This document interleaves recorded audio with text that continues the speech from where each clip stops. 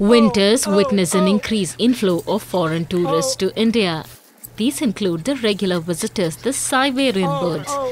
The arrival of these annual visitors at various water bodies heralds the onset of winters.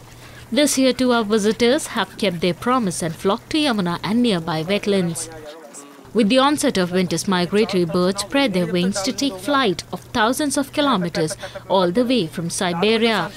The migratory map shows that they start their journey from Siberia, travel through Afghanistan and Central Asia before arriving in India.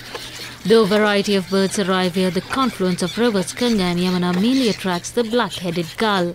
Various species of Siberian birds migrate to wetlands here during the winter season when their home grounds near the Arctic zone freeze. These Siberian birds bobbing up and down along with the ripples in the calm waters present a mesmerizing view at the Yamuna throughout the winter season. Cashing in on this craze to feed these birds, numerous boatmen sell small packets of feed for these birds.